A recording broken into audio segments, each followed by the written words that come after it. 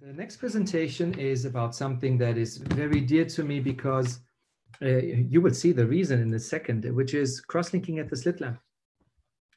These are my financial interests for this topic.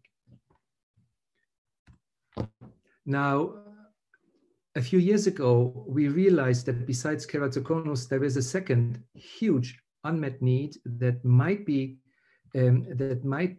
taken care of with cross-linking. And this is how PAC cross-linking was born back in 2008 with the first publication. And the unmet need is infectious keratitis. And we speak about a totally different dimension here, about millions of new cases worldwide every year. It's one of the leading causes of global severe visual impairment. Antimicrobial resistance, antibiotic resistance is a huge issue that will come up in the next years.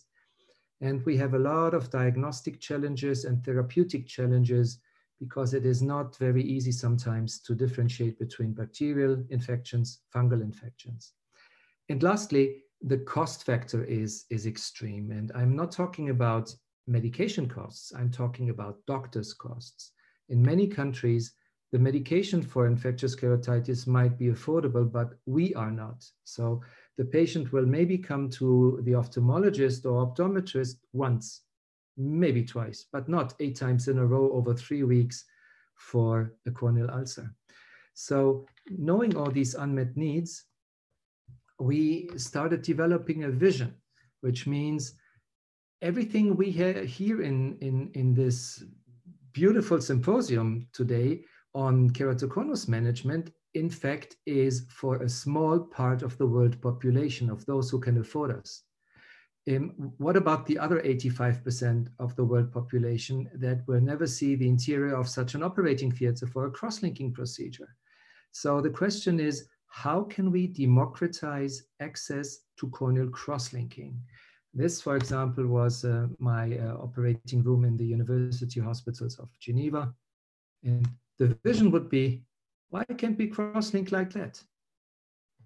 So let me tell you how and why we came to this conclusion.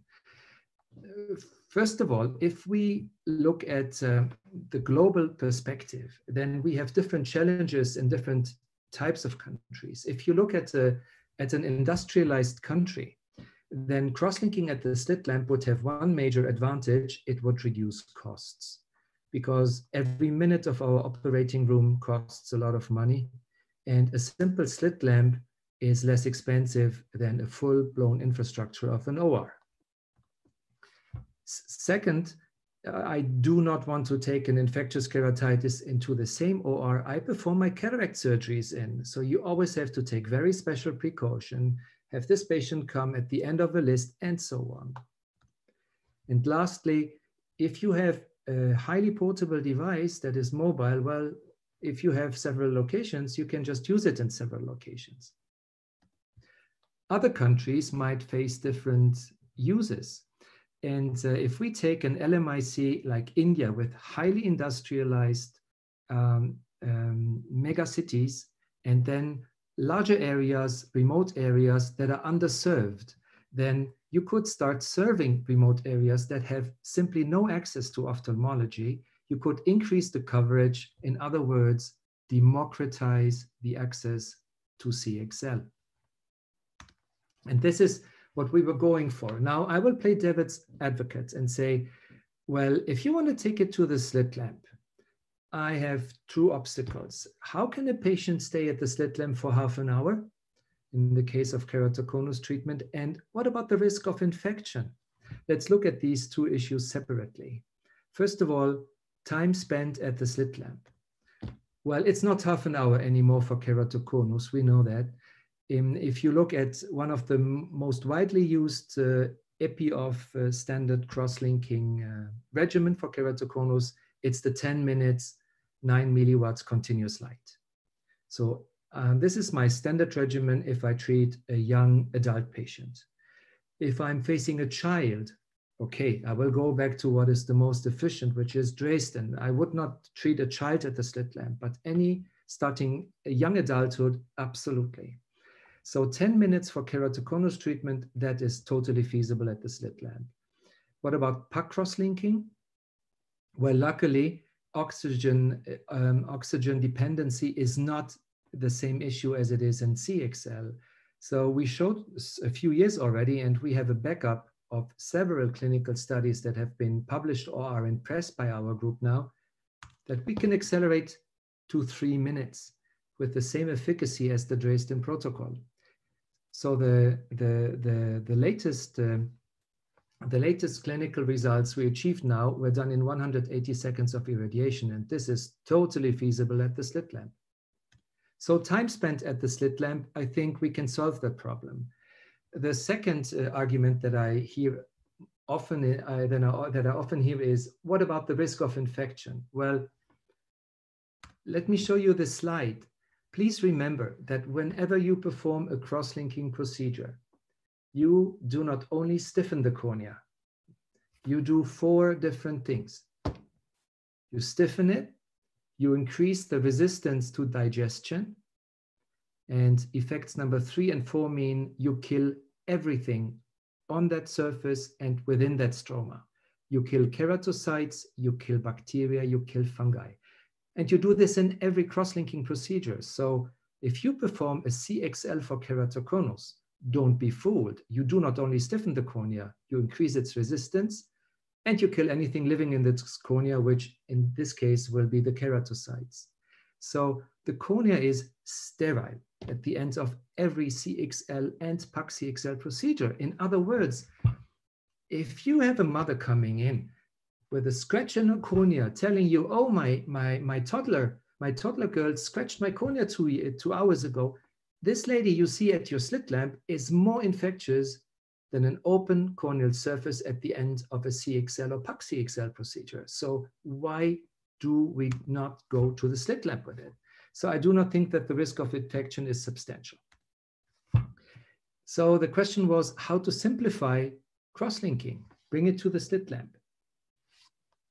Then the first step was taken when my MD PhD student Olivier Richaud came to see me 9 years ago in March, so exactly 9 years ago, showing me this image or this Goldmann tip. This is a consumable Goldmann applanation tonometry tip, and he has glued an LED on it. At the time, it was a 9 milliwatt LED, telling me, look, the modern LEDs, this was back in 2011, the modern LEDs are so small, I can fit them on the tip of a Goldmann. And then we looked at each other and thought, well, if it fits on the tip of a Goldmann, let's put it on a Goldmann.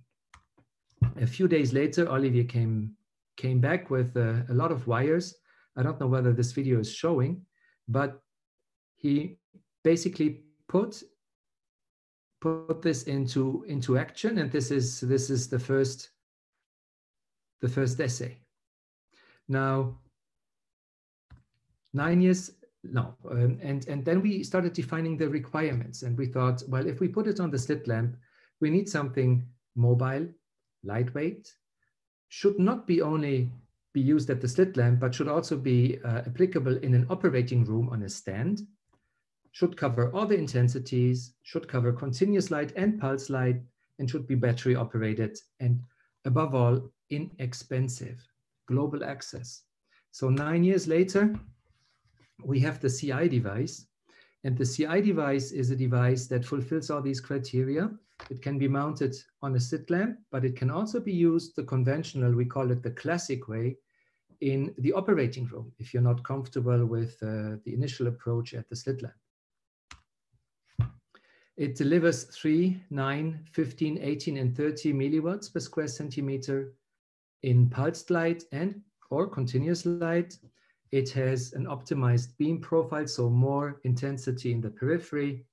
Irradiation zone is 5 to 12 millimeters, and it works with the USB-C charging device. So worst case, if you are highly mobile and you forgot the charger, use your Samsung or Android phone USB charger or your Apple laptop charger to recharge that machine.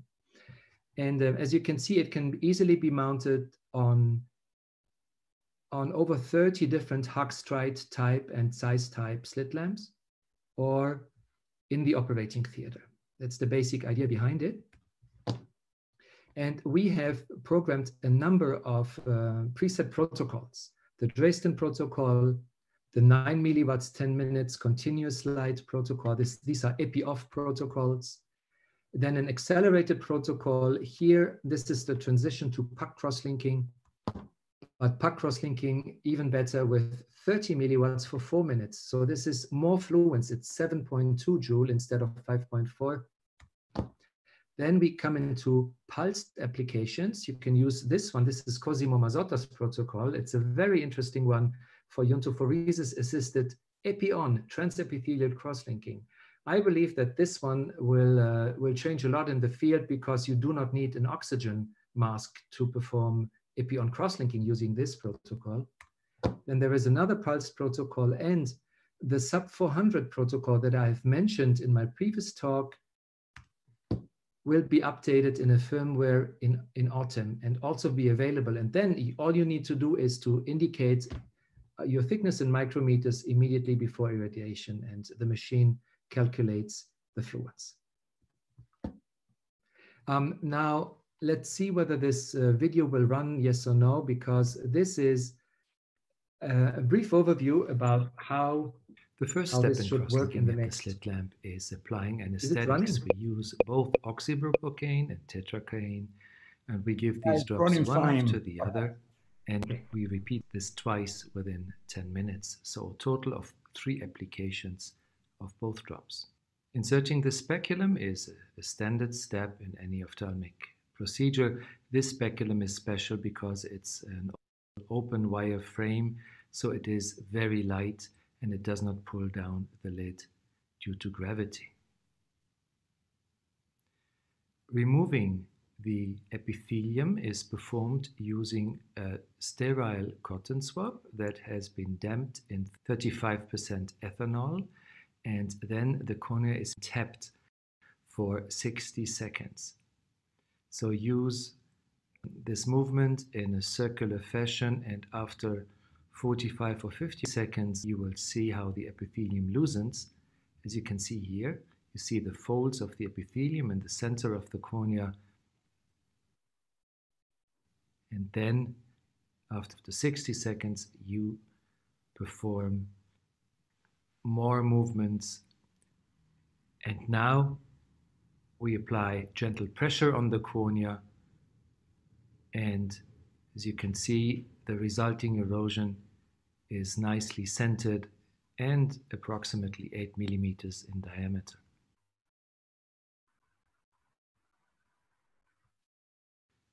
The next step is not happening at the slit lamp, but in a reclining chair. Apply a pad on the side for protection against the riboflavin, and then measure your corneal pachymetry. And it's always handy to have a pachymetry map, and then use an ultrasound device to measure the thinnest point for documentation. Now, applying the riboflavin takes 20 minutes, and you should apply riboflavin roughly every 2 minutes, as you can see here.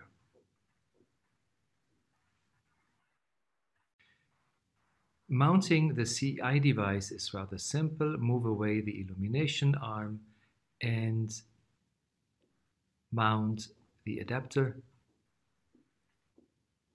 Secure the adapter.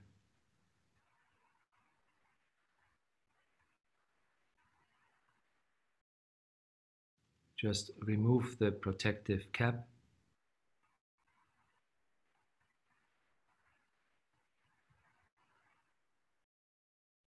Mount the sterile cap and place the device with the user interface directed towards you onto the slit lamp.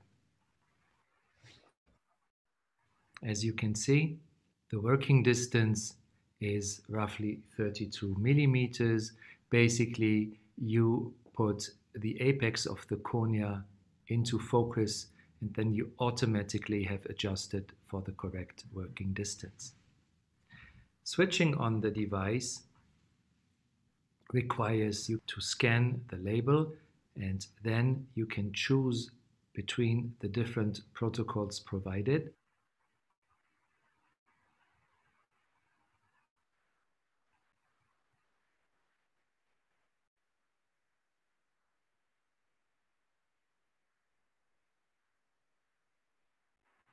Once you have made your choice of a protocol, you confirm your choice by pressing the OK button.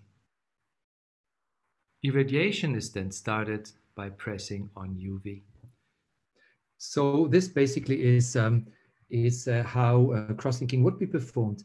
In PAC cross-linking, you do not need to remove the epithelium. In keratoconus treatments, for now, we would still remove, but I'm quite confident that in 1 or 2 years, we will have an epi-on cross-linking that does not require additional oxygen. It's just a sophisticated combination of pulsed light, high fluence, and maybe iontophoresis-based applications. And then you can directly cross-link at the slit lamp without removing any epithelium.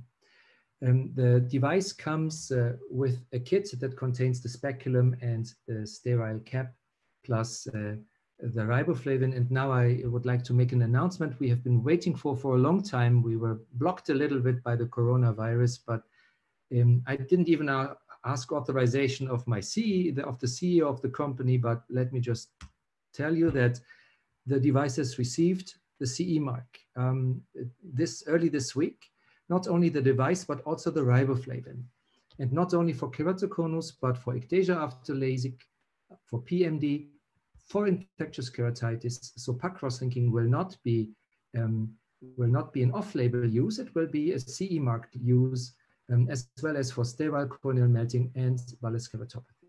This is, I think, quite a breakthrough for this technology that should be available in a few weeks already, now that the CE mark has been approved. One question we get very often, and this is the very last slide, so I will finish in the next 30 seconds. Does the vertical position of the riboflavin, does it interfere with cross-linking because riboflavin would migrate down due to gravity? The short answer is no. We had a master student do a little study, and even 1 hour of vertical positioning does not substantially change the riboflavin distribution in the cornea. So don't worry, the riboflavin will not just go down due to gravity. So in conclusion, slit lamp cross-linking will be affordable, increase the coverage worldwide, serve underserved remote areas, and democratize access to cross-linking technology.